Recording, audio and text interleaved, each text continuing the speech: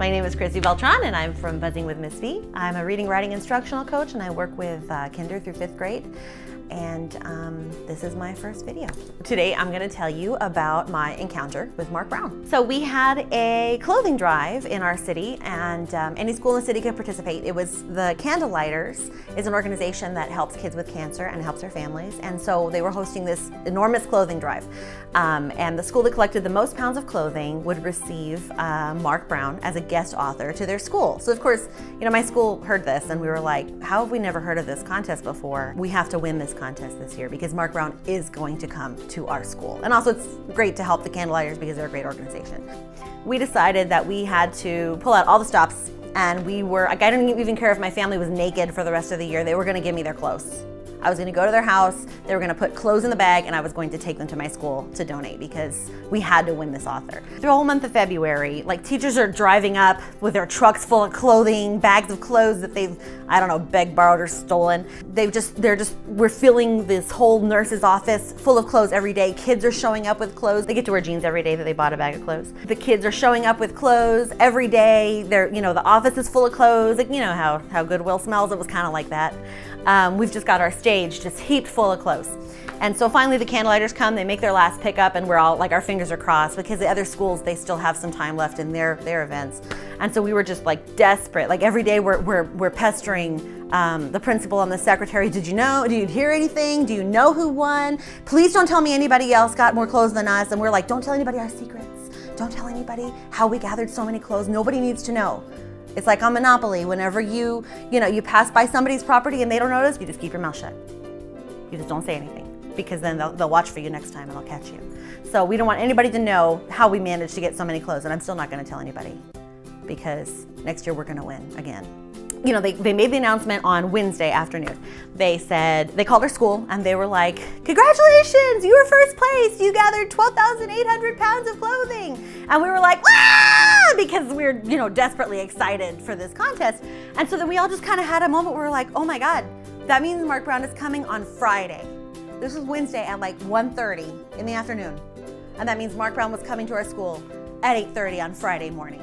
And we were like, oh my God, how are we gonna get ready for Marc Brown? So all the teachers like flew into action, like the school just kind of exploded, and there were like Arthur ears everywhere, and there were, you know, Buster ears and glasses and all of these little projects that were adorable with Marc Brown, and they were watching interviews, and there was just Arthur stuff everywhere, all over the hallways, and kids were, all they could talk about was Marc Brown. Like everything else stopped. We were like, state test? Psh, what's that? Marc Brown's coming on Friday, we don't care.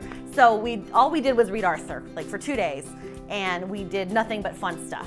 And then Marc Brown, I almost said Arthur showed up on Friday. Well, he did actually. Marc Brown showed up on Friday, and he brought Arthur and DW with him. So we were supposed to arrive at like 8:15, and then the first presentation was at 8:30, and he's just like this sweet man. He just showed up at like 7:45. There's all these whisperings, like you can hear the rumor mill, Marc Brown's here.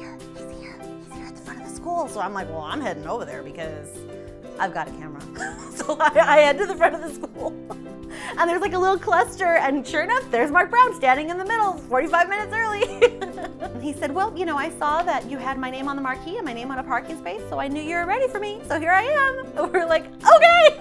So we led him all the way down the hallway, and he paused to look at almost everything. It was incredible because he's been doing this for a really long time. So you can't tell me that he hasn't seen 900 million Arthur craftivities in his experience. This is not the first time the man has seen somebody write letters about Arthur's birthday, right? But every display he paused and was like, this is just incredible. This is amazing. Well, look at you guys are so prepared. I can't believe you did this all in 2 days. And we were like, because we have to be the best. Okay. We're walking all the way down to the library. We finally get there. It's all the way on the other end of the school. He's paused to read all the kids' stories, and it's just been this beautiful event already, and he just got there.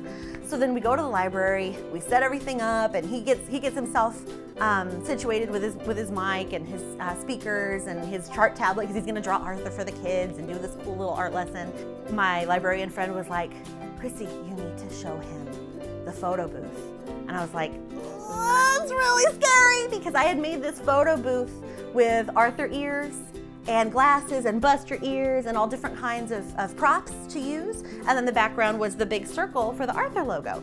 So I was like, we all took pictures with it, you know, the faculty, before he came, and I put up this bulletin board that said, "Find your inner Arthur," and I was very proud of it.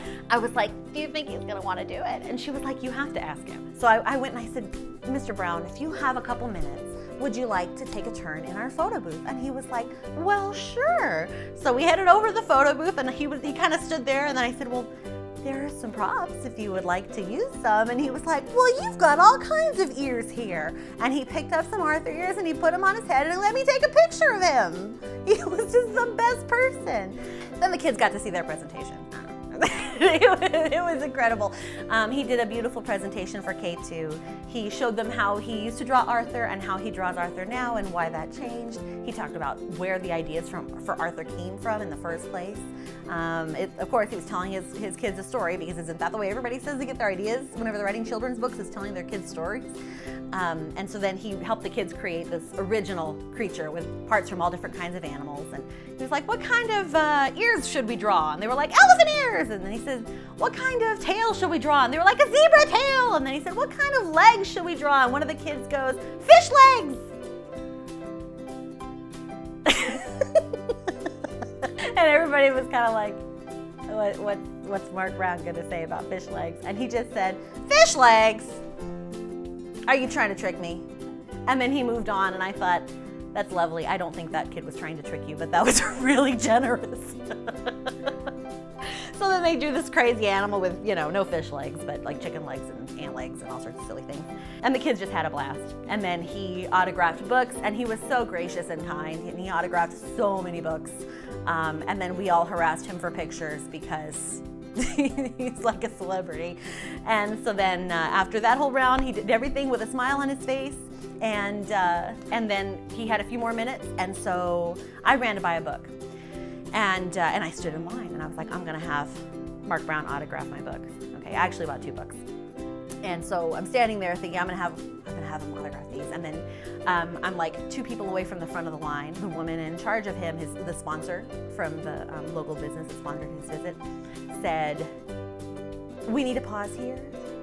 Marc Brown needs to do an interview." And we were like, "No!" Because we're standing there with our books, and we were like, well, that stinks, you know. I mean, we assumed that he would sign them later, but we weren't really completely sure if he was gonna have time, because it was kind of a short, it was like a 2-hour visit, and on the dot he had to go. So then we're just kind of standing there with our books, like forlornly, you know, hoping that he finds a minute to sign them later. So then he did his interview with one of the TV stations, and then the 3rd through 5th graders came in, and he did another beautiful presentation. And the funniest story that he told in the whole presentation was about his goat, who apparently is named Hillary Clinton, which is, I mean, it's funny for a lot of reasons. This is really, that's not the whole story, but that's really funny. So then he told us that Hillary Clinton actually went to visit him. And whenever he met her, he said, "You know, Hillary, I have someone that you should meet." And she was like, "Well, this is kind of weird." So she went and got her Secret Service guy, and then they went out into this pasture, this field, where he has this goat, and he said, "Hillary Clinton, meet Hillary Clinton the goat." And she was like, I guess she didn't think it was that funny, but we thought it was hilarious. He finished his 3rd through 5th presentation, and then people hustled to get in line again, and he did sign my books. He actually signed 2 books for me. Well, 1 book for me, and 1 book for my niece, Arthur's birthday. And isn't he clever? He put it on a little birthday tag. That's his signature. And it says, "To Olivia," for my niece. These are my new Arthur books. And it was just an incredible day, and we wouldn't change a thing. We were so proud to have them, and so pleased that they came, and so thankful for the Candlelighters for hosting such an incredible contest. So that's my story for today. Thanks so much for watching. I really enjoyed talking to you, even though it was really weird, because it's actually just a camera. And be sure to follow my blog at www.buzzingwithmissb.com. You can check out my Teachers Pay Teachers page. There's free stuff and other products that might support you in the classroom. And you can follow me on Twitter or Instagram or Facebook. And all of those you can get to from my blog, but basically my handle is Buzzing with Miss B.